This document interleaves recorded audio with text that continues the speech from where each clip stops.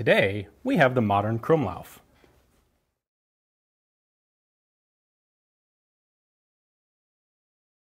Hi guys, thanks for tuning in to another video on ForgottenWeapons.com. I'm Ian McCollum, and I'm here today at the James Julia Auction House up in Maine, taking a look at some of the guns that they're going to be selling in their upcoming fall of 2017 firearms auction. And this is the Colt M231 Port Firing Weapon. And as I suggested, this is really the modern take on the German Krummlauf. The Krummlauf was the curved barrel attachment for the Sturmgewehr. And in one of its incarnations, it was designed so that you could actually mount it in an armored vehicle. And in that case, you would actually have the barrel going through the floor, or the top of the vehicle, and then curving 90 degrees horizontal so you could shoot guys who are trying to climb on the vehicle. This is kind of the same thing but developed for the Bradley M2 fighting vehicle development program. The ideal was the Bradley was supposed to be a troop carrying vehicle, and so they decided they needed some way for guys inside the vehicle to be able to shoot at guys on the outside of the vehicle. Why exactly they weren't willing to just do this with your inside the vehicle troops standard combat rifles is not clear to me. In 1974, there was a developmental trial held between an early version of this and an HK-33, an M3A1 Grease Gun, and a standard M16A1 rifle. And somehow this came out on top.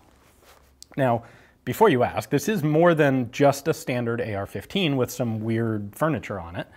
This has actually been substantially modified. So it fires from an open bolt only. It has a completely different recoil system. It has a completely different fire control system.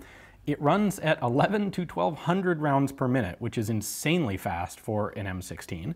And this was designed to only fire with, well, to be fired with M196 tracer ammunition because it also has no sights, has no stock, and it is purely meant to thread into the firing port on an M2 Bradley and shoot people at very close range and very high speed. Interestingly, they initially issued these with a collapsing wire stock, pretty similar to a grease gun's, and a very rudimentary set of sights, and rather quickly found that the gun was so difficult to control and fire effectively from the shoulder that rather than even try to fix it or try to train around it, what they did was simply remove the sights in the stock and decree that you weren't allowed to take these out of the Bradleys. That was the solution to it being too difficult to fire effectively. Now, I make this sound like it's all bad. Well, these are really cool guns. They're really quite scarce on the civilian market. And they're really a very different take on the AR-15. So let's take this one apart and let me show you how the mechanicals are actually different in it. We've got some basic Colt markings here on the right side of the receiver, but of course that's not the interesting side. That is the interesting side. Note the M231 marking there. It is a US government property, or was a US government property rifle, serialized, all that good stuff. Back here you can see we have a very non-standard fire control group. This is full auto only. There is no semi-auto mechanism to it. And it's an open bolt gun with a totally different fire control system than a standard rifle. Before we go any farther, let me just quickly demonstrate the manual of arms here. It's an open bolt gun, so you have to lock it open first, snap the charging handle back. It is now ready to fire. It has an extremely heavy trigger pull. That fires the gun, and then you will very quickly empty your magazine of ammunition. Now this does have a hold open for the mag. What is interesting here is that the magazine hold open is located slightly behind the sear hold open. So once you have locked open on an empty magazine, you then actually have to hit the bolt release to allow the bolt to drop forward from the magazine stop to the sear, which you can see right there. Now the bolt is being held by the sear. I can now insert another magazine and fire again. Colt's light machine gun had this same sort of potential issue, but they actually resolved it on that design by integrating the magazine release and the bolt release together, so that when you released the magazine, you simultaneously and automatically dropped the bolt from the magazine catch down to the sear. Okay, and a quick look at the rest of the outside of the gun, actually, I suppose. We have a pretty basic birdcage flash hider out here. Relatively heavy barrel. This thing comes in at 8.5 pounds, so it's really the same weight or maybe more than a standard M16 of the time. We have this odd, well, different furniture. It is a round handguard, does have heat shields in there, and then this has this coarse threading to thread into the Bradley firing port ball pintle.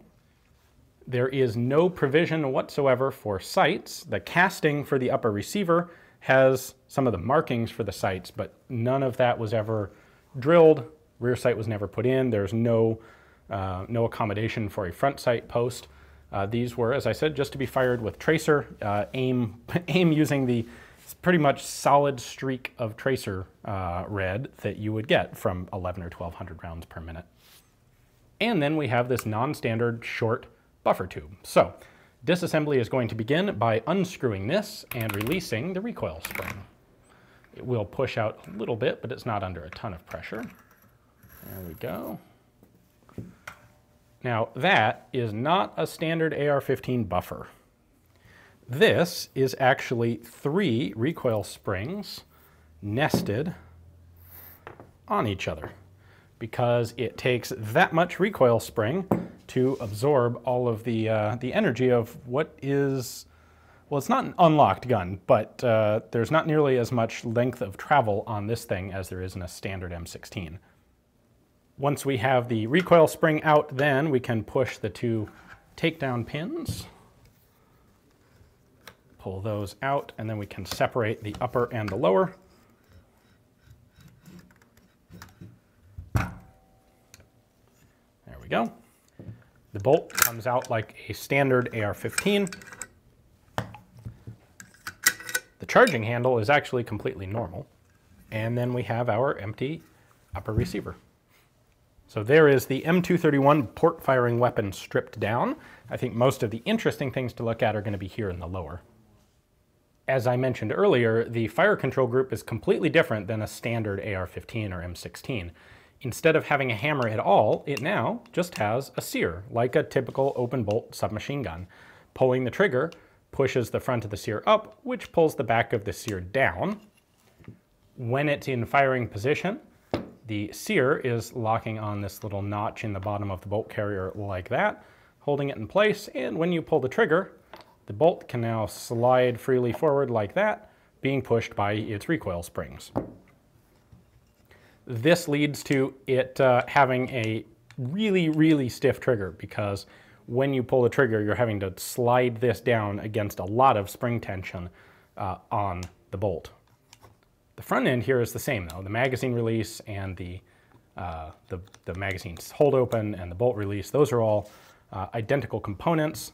The lower receiver itself is the same, with the exception of different holes being drilled to properly mount all of these different parts. The buffer tube is obviously different, and it has these knurled catches in the back because it has a detent in the back of the spring guide right there, which prevents it from rotating once it's locked in place.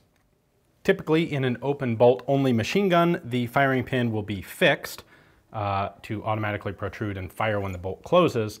In this case, in order to not modify that part of the M16 system, this has a standard firing pin, but there is of course no hammer and no hole for it. Instead, this, the recoil springs nest inside this, and this acts as the striker which hits the firing pin. So once the bolt is locked in battery like this, then when the whole system goes forward, that goes forward and the firing pin protrudes from the bolt face like so.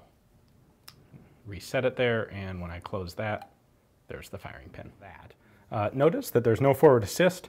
There are no ratchet catches on the bolt carrier for a forward assist, because of course this is an open bolt gun, so a forward assist would not only be useless, it would actually be totally counterproductive.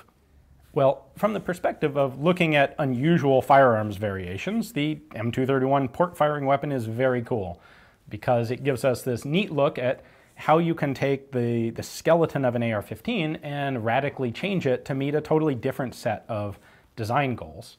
From the perspective of military procurement or logistics, however, one really does have to wonder how this thing got through the whole process without someone just pointing out that it's a lot easier to simply use the almost identical style of weapons that the guys inside the armored fighting vehicle already have on them. So I suspect we will not be seeing a whole lot of future procurement or development or deployment of guns like the M231. Well, in total, 27,000 of these were ordered in 1979 from Colt for, well, as part of the M2 Bradley procurement program. They were not available on the civilian market, of course, as an open bolt rapid. I mean, this is a very specialized weapon for an armored fighting vehicle. So they weren't something that was of any interest to the general public at the time. They are, of course, very interesting to AR-15 and Colt and American military firearms collectors because they really are, as you saw, a substantial variation on the regular M16 platform. So pretty rare to find one that is transferable like this. If you're interested in having it yourself, of course, it is coming up for sale here. So take a look at the description text below, and you'll find a link to Julia's catalog page on this one where you can see their photographs, their description, their provenance, and all that sort of stuff. And if you're interested, you can place a bid right through the website. Thanks for watching.